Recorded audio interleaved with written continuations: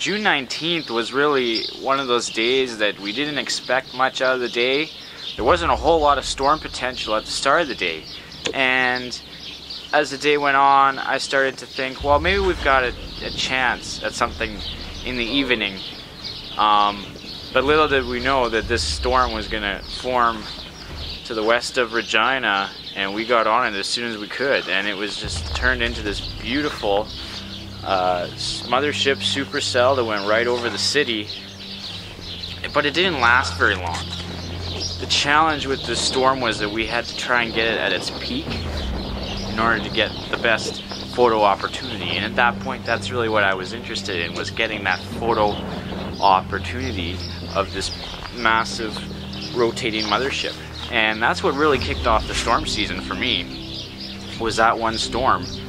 We get on this storm and it's already tracking over Regina. We get this great viewpoint of it. We're just to the east of it. It's tracking right towards us.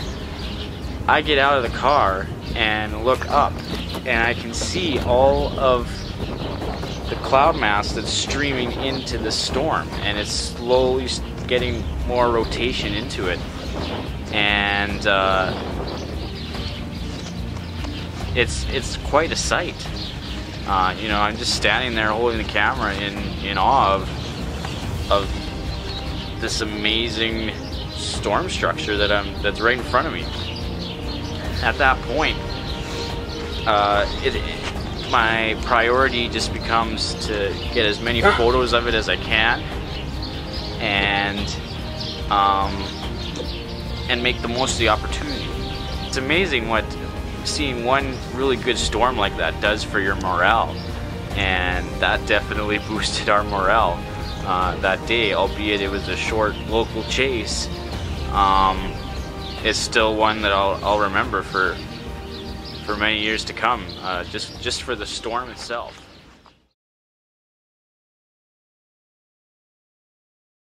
July 18th. Man, what a beast of a storm that was.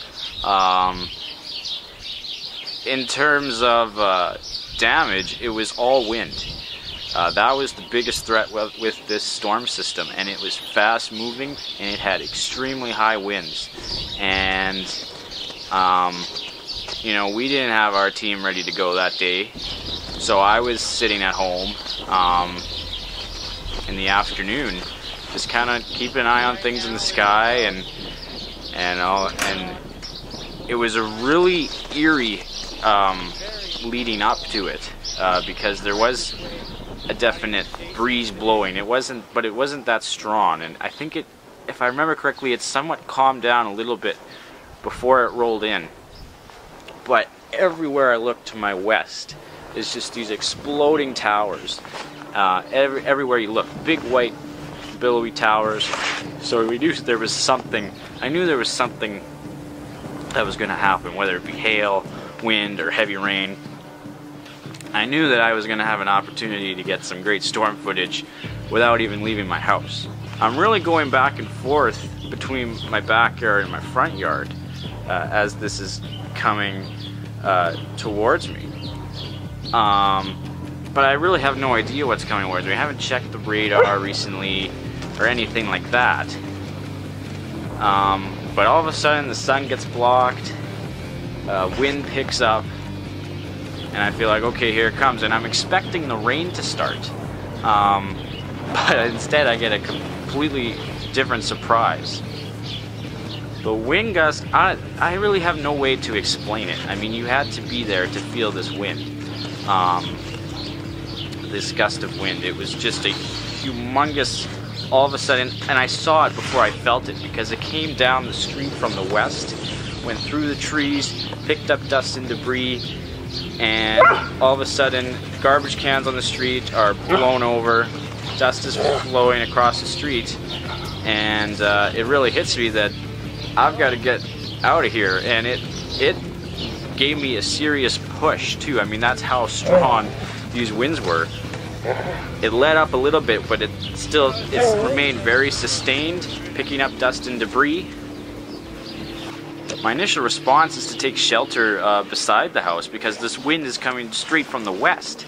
But but I look back towards the street and this wind is not really letting up. That initial gust was the strongest, but it's still blowing really hard. There's debris going through, so I go back towards out to the front of the driveway to try and get a better shot. And I can feel my face is just full of sand. My hair is full of sand, and it was really just a mini prairie sandstorm right there in my own block. This storm carried on for quite a few minutes actually. As it blew through, it was very fast moving, but there really wasn't even a single drop of rain the entire time. It was just a complete gust front that blew through. Now the problem was, behind my house, at that time in the summer, there was a big construction site, not filled with nothing but sand. And so I look back to the north, and all I see is this wall of sand blowing through the trees. And so for me, I'm really helpless there, standing with my camera, watching my trees getting taken apart in the yard. You know, you're just helpless sitting there watching things get taken apart. Fortunately, there wasn't hail accompanying this storm.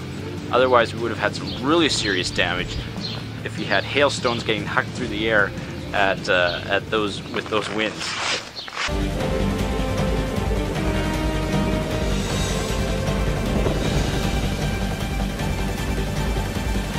You can't even see the road back behind us.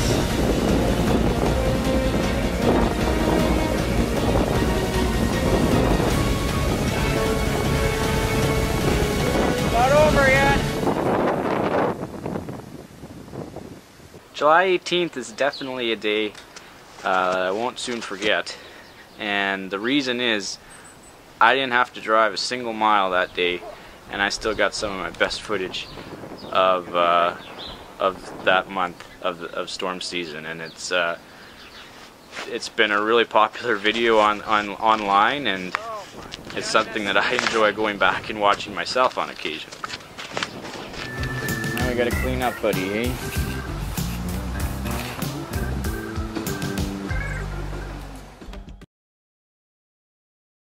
Going into July 23rd, you know, this chase was another rather impromptu chase. There wasn't really supposed to be big, severe storms this day. And probably about 3 o'clock in the afternoon, this little cell formed north of Regina. Started tracking southeast, and it came right to us. And so there's no way I was going to pass up this opportunity. Going at this storm, I definitely approach this like it's my last chase of the year. It's late in the storm season. We don't know how many more opportunities we're going to get. So I really want to get the best footage and photos I possibly can out of this thing. One of the things about this chase that some people may not know is that if you look closely in the video, I actually had our RC camera probe sitting in the back seat of the chase vehicle throughout that entire chase. So I want to launch this probe, but I'm having a hard time finding a good enough spot to launch it. Not only do I have to be in a good open area, but I also need to be in a spot in front of the storm where the winds are not too strong high up. So this is it's a very exact science in terms of deploying this probe. You also need to have enough time to deploy it. Something I always tell people about this storm is that this is probably one of my most favorite chases of 2013, but also my most frustrating. The reason is, Dave's the driver. He's the one that ultimately has to make the call of where we go. I want to go south because I want to make another play on this storm front, and he decides to push west farther. But I can tell heading west that we're going to get nothing but rain. We're going to get caught in the rain core of the storm, and we're not going to have another chance at it. But we pass our only south option fairly quickly as soon as we start to head west. And our next south option is really not until we get into the city and have to deal with traffic and all of those other things. So it really becomes a bit of a nightmare On top of that, we have torrential downpours pounding us, creating really bad, dangerous driving conditions because it is collecting in the streets and on the roads and causing hydroplaning and flash flooding in some areas around the city. So because of this rain, it's creating a really dangerous situation, not only for us, but for everybody else out on the roads, and we have to find a way to get through this core. Eventually, we just are forced to basically ride the rain out. And the storm pushes on southeast, but we're losing light. And we decide to stop and just watch it move away from us. And what happened next was really one of the highlights of our storm season. The entire back anvil of this storm gets lit up by the sunset to the west, and it just becomes this beautiful fiery orange, red color all over the backside. Then on the lower side there's CG strikes going off in the distance. So really, all in all, it created a beautiful photo opportunity to end what overall was sort of a frustrating chase in the middle. It ended out really well, and it was a beautiful sight to see, and it was a great setup because we knew if we pushed on after that thing, we were not going to have enough light to really see much else. There was not enough light left in the day. So I'm really glad we stopped when we did, and we definitely made the most of that storm in the end. Oh, yes. Yes. Oh, got that.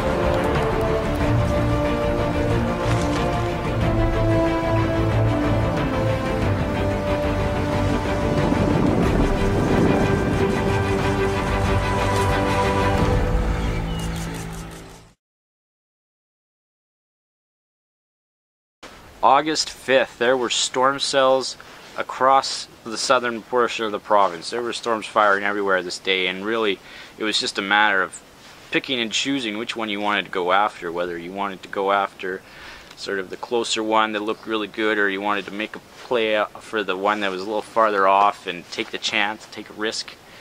For us, the initial cell that we got on actually looked really good, and it looked like it had potential to strengthen as it moved eastward. And I saw several signs, some of which are not actually recorded on video, of tornado potential with this storm. And so it was really, at that point, your adrenaline is really going. You know, we're trying to finish out the year with a tornado, and this seemed like our best chance, and probably our last, to do it. You know, from a photography standpoint, getting caught in the rain is not a good proposition, and it's not a good proposition from any standpoint in regards to storm chasing. And on this day, I'm on two missions. Number one is to get the footage that I want. Number two is to launch this camera probe, and because we haven't successfully done it yet this season, and it's sitting there in the back seat of the vehicle, and I know it's there, and I'm just waiting for that right opportunity to do it. And just when I think we're in a good spot, the wind really picks up with the storm, and I know we're not going to be able to do it here. We have to go further south. So we push on further south, watching a couple of different lowerings and what looks like a developing wall cloud, and we sat there for several minutes, and the storm's just slowly moving by us. We're looking at radar, trying to decide what we want to do. And you know, this is sort of the real dead space spot in the chase, is just sitting there letting things play out for a few minutes. Then all of a sudden, Dave looks up and he says, "What's that above us?" And I look up, put the camera up, and oh my goodness, the clouds are rotating above us, and it really did not have together enough to really produce a funnel, but it definitely was a really cool shot to see these a couple of different portions in the storm above us rotating, and we were able to look right up into them. That was actually one of the highlights of the chase, being able to film that. It was a really cool experience, even though it didn't consolidate like I hoped it would.